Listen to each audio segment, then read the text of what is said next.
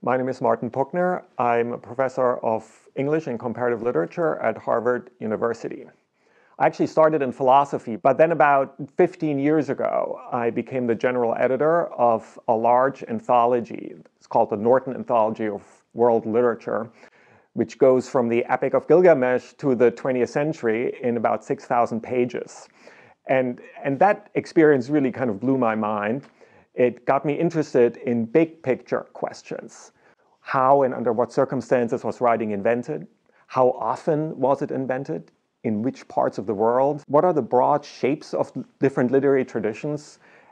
With a particular emphasis on writing technologies. The project I'm going to work on here at the Academy is a history of a secret language, an underground language, a thieves' language. It's a combination of English, Hebrew, and German. There's no written record because it was a purely spoken language, but the police started to keep track of this language, and so this is the record I'm working with. Now, Rotwelsch is a very obscure language. It's really forgotten now. The only reason why I know about it is because my family has been strangely entangled with it.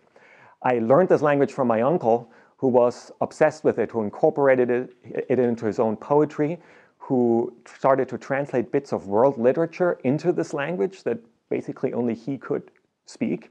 And I started to do some family history and found, I think, the reason why this uncle was so obsessed with the language, which had to do with the secret history of his father, my grandfather, who it turns out was an early Nazi. He was a Nazi historian who wrote against this language, who attacked this language.